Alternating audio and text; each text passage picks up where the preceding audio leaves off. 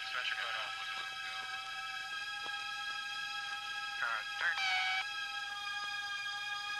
There are many things in the history of the world that were once thought to be impossible.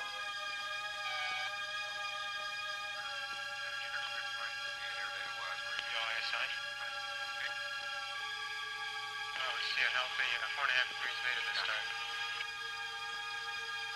Not symmetrical at all.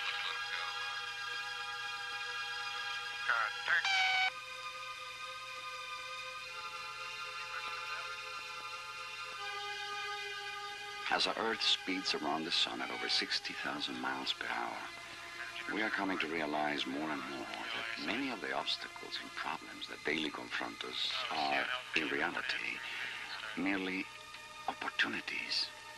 Opportunities to break free of our fears and ancient taboos.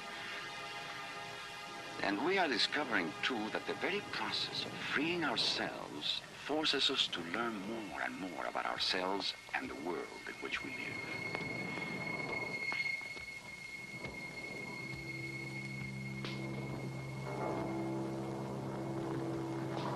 For an awful long time, 2,000 years, people assumed that there was a schism between the mind and the body. There was the intellect and there was emotion. But only until recently do we realize just how much of the time we actually influence the ongoing physiological activity in our own bodies by what we think about.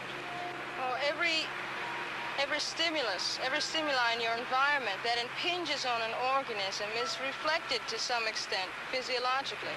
At the National Aeronautics and Space Administration, a number of scientists are deeply involved with programs that foster the development of the mind. As a psychophysiologist, I study the ways in which people adjust to stressful environments. And working within the space agency really affords a rather unique opportunity for a psychophysiologist to see people working at the limits of human capability.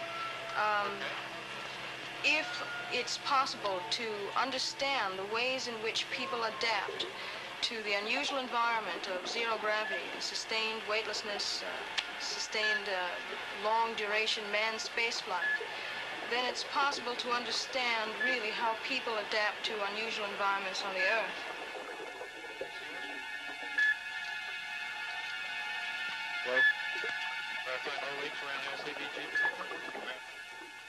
There are many lessons to be learned from nature and from the universe through which our world spins. Chief among these is the fact that the world is changing rapidly, and at a rate faster than our most sophisticated technological inventions can perceive or record. As we humans strive to keep pace with these changes, the development of the human mind becomes increasingly crucial to our survival. What I began to study in graduate school was psychosomatic health. If the mind can make you sick, the mind can make you well. And that's essentially the basis of the research that I and several hundreds of researchers now are working on within an area called behavioral medicine. What are we measuring here? Well, you know, we're measuring EKG here. But you remember that the major symptoms that you showed in the first and second tests were heart rate changes, and you showed significant constriction of the blood vessels in your hand. So if you just remember those two exercises and keep your breathing paced, you should be okay in this test. Okay. But, you know, you just do the Dr. Patricia Cowings is a psychophysiologist whose specialty is behavioral medicine. She's one of a growing number of women working at the highest levels of responsibility in the scientific community of NASA. Her research will help to unravel some of the mysteries of survival in outer space.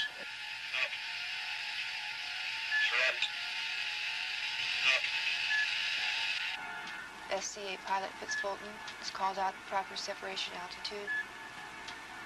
5, 4, 3, 2, 1. We do have separation. Chase planes are calling. Clear. The orbiter has nosed over and is now on its way to the final descent to the runway. It was in the early days of the space shuttle, when it was first testing its wings, that women and minorities began entering the professional ranks of NASA. Trudy Phillips was one of those women. Pilots in the orbiter are Joey, Noel, and Dick Truly. The orbiter crew has pitched the nose of the orbiter down. They should be making their final descent any minute. The orbiter is coming in over the runway at Edwards. We should have touchdown momentarily.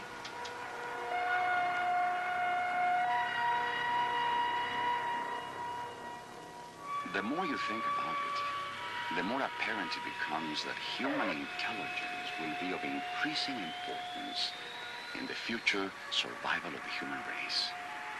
On this spaceship called Earth, we are learning to respect that intelligence in whatever form or color it appears.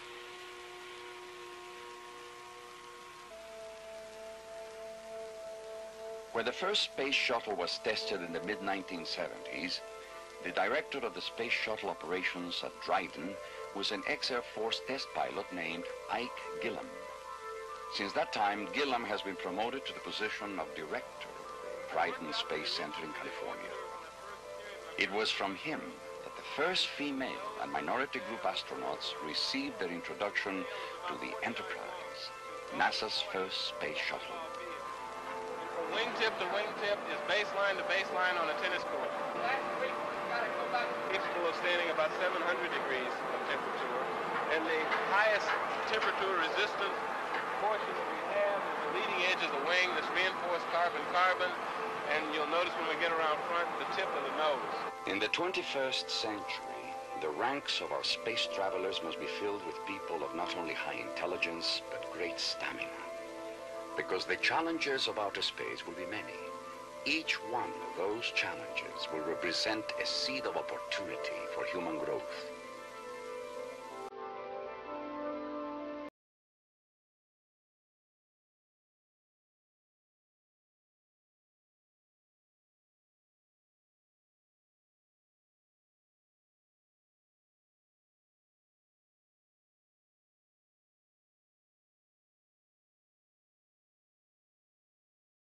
For the safety and survival of a spacecraft depend on the excellence, both mental and physical, of all on board.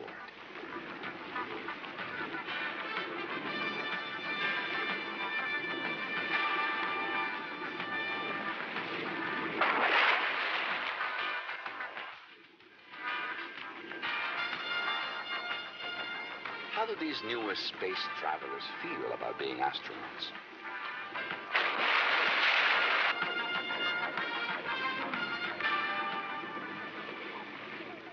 When you were first made aware of the fact that you had been selected, how did you react to that? Well, you have to appreciate I was in the middle of writing a PhD thesis. And that tends to swamp out a lot of other things. And I was obviously very excited. And I remember the morning and the whole day, in fact, quite well. And was very happy and very excited. But then all the press activity took off at such a tremendous rate, too, that that sort of masked over personal celebrations and personal reactions. It was an incredibly busy and exciting day, but it was just a great big blur, too. I happened to go to a school for my bachelor's degree where grades were not actually given. You were given a pass or a fail, and a critique was written by the professor of how well you had done in the class. You didn't get just a letter grade. By the authority vested in me by the Senate of Dalhousie University, I admit you to the degree of Doctor of Philosophy with all the rights and privileges thereto pertaining. And I congratulate you. But still, I always found that my performance in the class was best. My results from the professors were best when my only motive was to learn the most I could. And as I say, I never aimed for the space program as such. All I really thought about was that nothing was worth doing unless you were willing to do what was needed to do the job well. Self-discipline, I think, is the most important factor. And I think it's also important to realize the responsibility that each person has towards all the other people around them. Waxing philosophical, I think we show each other many, many lessons just in day-to-day life. And we can learn a lot from each other. We can give a lot to each other. And that will only reach its highest point if each of us individually tries to do the best we can. That's true for a high school exam or a PhD or being an astronaut. You can't just do it for yourself. It does count.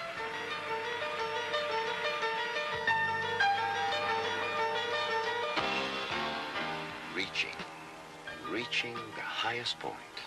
This is the dream that has sailed across the skies of the human mind for a very long time.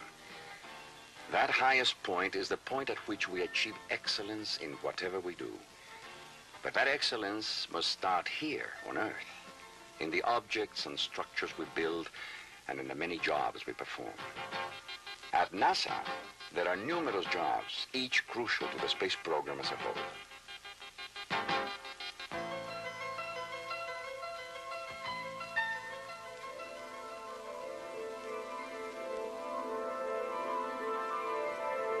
Monitor hazardous operations such as construction sites, making sure that they're following OSHA standards, the Occupational Safety and Health Act. We're mostly concerned with investigating potentially hazardous situations on the job for both contractor and NASA personnel. Most anything that's potentially hazardous. I became a safety specialist through a specialty training for entry professionals. And we go through the process of just applying for the job, then we'll evaluate it and select it. Brenda Willis is one of a growing number of women who are deeply involved in the various programs and projects of NASA. Is it necessary for a person to have a PhD to advance in the workforce of NASA? Not at all. There are so many different ways in which a person can pursue a new career within this organization. How did you get your start, Ms. Willis? In high school, they had the program, where they would go around and recruit students that were interested in the secretarial field who had had some experience in typing and shorthand and things of that nature. And I started out in the clerical field with NASA. And by taking the civil service exam, I came into NASA as a clerk typist and just worked myself, right up through the ranks by going to college in the evenings.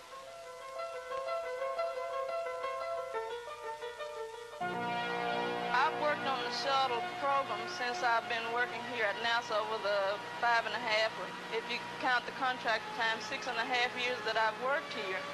And it's very fascinating, especially when you watch the shuttle and that orbiter just glides in and lands on target. You get goosebumps knowing that you were an active part in making history happen. Well, the space program has always held a fascination to me. I can remember that when they first landed on the moon, we sat up all night. My mother was making hot chocolate, and she was sitting there, and all of us kids were sitting around the television set waiting for the purple people to come out and eat up the astronauts. So I have to admit that I never believed that I would actually be here taking a part in all of this technology and all of this going to the moon and unique happenings. Shirley Chevalier is an electrical engineer on the space shuttle. Shirley Chevalier, how did you become an engineer? I graduated from a high school that had a senior class of about 38 people, and it's a central Texas town of about 2,000 people. So if you were considering a profession, you either had the doctor, who was a role model, or you had the school teachers who were role models. And I was afraid of the sight of blood, and teachers didn't make enough money. So my oldest brother was in his sophomore year in college, majoring in civil engineering when I graduated from high school. So about that time, he asked me, well, what are you going to do? I said, well, I imagine I'll go to college. He said, well, what are you going to major in? I said, I don't know, maybe engineering. He said, well, forget it. Said, I'm a fella, and engineering is rough for me. Said, I don't think you could make it in engineering. And I said, well, I think I can. He said, anyway, which one are you going to major in? And I said, well, how many kinds do they have? And he says, well, that's civil engineering, architectural, mechanical, and electrical. And I said, which one is the hardest? And he said, electrical engineering. So I said, okay, I'm majoring in electrical engineering. And I graduated in May of 1971 with a degree in electrical engineering.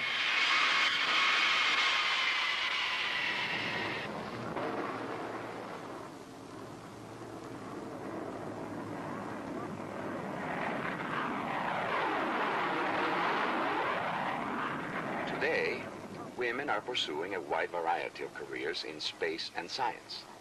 Take Sue Norman, for example. She first came to NASA as a research scientist. Since that time, she has worked in several other fields. Her current job involves work in aerial and satellite photography. But we use both aerial photography and satellite imagery to help in analysis, vegetation analysis. There are two U-2 pictures which were taken from a side-looking angle at 65,000 feet. They're color infrared pictures, and we use color infrared because it tells us more about the vegetation on the ground, whether it's healthy or whether it's diseased or its state. And these pictures are of Northern California, the Eureka Humboldt Bay area, and you can see the mountains in the background that have snow on them, and if you look closely you can also see a little bit of the curvature of the earth. Okay, well I think, let's see, we have two maps. This one is a map of the state of California that shows the places where as the satellite passes over it takes sort of one picture. What made you think initially of a career in space? Well, there were quite a few. Number one, when I was going to school, I didn't belong to a very wealthy family, and so I really wanted to get a job and go to college and, you know, have something where I could make some money, so to speak. And they had the Space Act, if you remember, where they would give students loans if you would go into science, and I didn't really have enough money to go to school, and my family didn't have enough money either, so by taking science classes and, well, just the whole impetus of the space program in the early 60s, I was able to get loans to go to school. So that was part of it, because they would give me loans as long as I was in science. But I also wanted science. You know, I felt a natural inclination toward that as opposed to English. I'm not a very good speller, and I can't write very well, so it seemed like what was me was really science. I kept flunking English and other types of things like that. Well, what about the business of your being a woman here? I mean, do you feel you have encountered any kind of, well, special problems working here because you are a woman? Well, any special problems? I think the answer is yes. I mean, if you're going to be honest, you have to say yes. There are just not that many women in the professional or scientific field, so you find yourself being a minority in the midst of, in a sense, not a minority. Women are half the population, but when I first came to Ames, there was one other woman in my group of about 30 men, and no minorities. The present group I'm in, as you can see, there are a lot of women, and just having the opportunity to talk with other women and share experiences, at least for me, has been really helpful and kind of fun too. And I think in that sense it is changing. The world is changing rapidly, and so are our thoughts about ourselves and those around us. This is Sharon Orkansky. She's a computer specialist at NASA. How did she begin her career? When I went out looking for a job, I had sent out 85 applications, and I went to a lot of different companies in the area. And a lot of the companies were production-oriented, and you do one thing to fit the needs of the company. And when I came here, I mean, I'm seeing simulators and wind tunnels and animal centrifuges and all kinds of neat planes, Learjets. I mean, that's just really exciting for me to work on it. And every job is different. I can't say that I've ever had a job that repeats a second job. I mean, they're all so very different, and I enter a new field every time.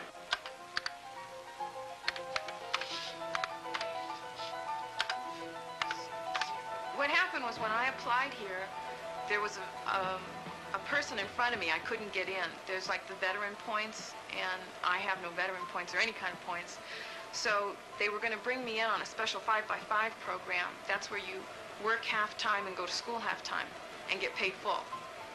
And so I applied for that, and I applied to Stanford University, got accepted, but then NASA had a regular position for me, so I just came in as a regular NASA employee, NASA Ames employee. Do you find that you have encountered any problems working at NASA? I mean, because you are a woman. I would say maybe not having the background that a lot of the men have had as children. You know, you grow up and your dad shows you how to fix a car or to fix the stereo. I never had that kind of training as a child, and I feel, I mean, I never did anything with circuits until I got into engineering. I mean, I just never, you know, toyed around with it, and that really holds me back. I mean, just getting out there and getting your hands dirty, I am a little slow at. I'd see that maybe as being a woman holding me back. As far as dealing with people, I'd almost say they're more willing to deal with me because I'm a little bit different. You know, they want to see, oh, what's a woman engineer really like? Since you have been a part of the NASA team, have you found that you encounter any problems being a woman? I think I have more problems by virtue of the fact that I'm short. I'm the shortest person in my lab. Most of the people who work here are older than I am. The majority of them are men. I really don't have that much of a problem working with people who are older than I am and who are men because, as it turns out, they realize that I'm the principal investigator and I'm the one that's directing this program. And you can get people to work with you without being pushy and telling them what to do. You simply explain to them that it's the best idea, you know, or that it's for all of our mutual benefit. Being short is a little difficult, though. You know, do this, do that. Everybody seems to be taller than me. But what are you going to do? I wear heels a lot.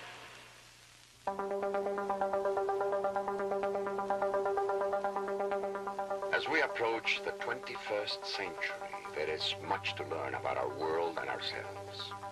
This learning occurs best in a climate of equal opportunity. In that sunny climate, human intelligence, trust, and total commitment can prosper. We become a winning team. For purposes of testing equipment, and we no longer had a need for that. We gave that up about 3 years ago. But that is where the water immersion facility will be built. I would like to go into space for a couple of reasons. The space program meets my particular academic needs. Gives me something that's intellectually challenging, also physically challenging, but much more important, I think, that man needs something to dream about. We've explored our world fairly thoroughly. I realize that the ocean's remaining, that that's 3/4 of our world, but there's really just 2 frontiers left, the ocean and space, and I'd like to be part of that effort. I certainly feel that women are here to stay as part of the space program. You know, this time all the women selected were selected as mission specialists. I certainly feel that in future selections with women training as pilots that there will be women selected as pilots. I think we're here to stay. Who is to say who will succeed or fail in any task we Earthlings undertake? For is there really any difference between the minds of males and females? The women of NASA don't think so, and neither does NASA. For it is generally agreed that differences in performance occur when there is a difference in opportunity to learn and to gain experience. When I was picked about a year or so ago to be a backup payload specialist on a dress rehearsal of a space shuttle flight, I was afraid at that time because I thought, well, maybe I really can't do it. But as it turned out, I was picked because of the investigators who had submitted experiments, just as it'll be for an actual flight. the payload specialists, the scientists, astronauts, are chosen because maybe there's some particular characteristic of their own experiments that would make them themselves be the best person to conduct that experiment, and also because their background, their educational background is varied enough to be able to adequately carry out other people's experiments on board. And as we went through the simulation, I found out that I could learn what I had to learn, and that I was doing just fine. Fire.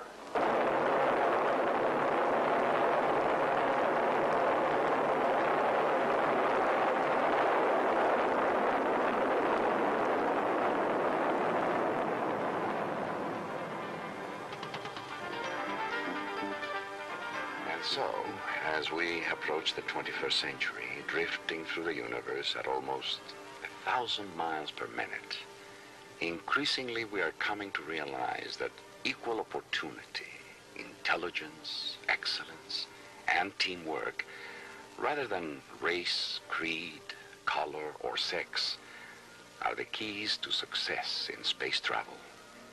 Whether we happen to be aboard the space shuttle or on board our mothership, Earth.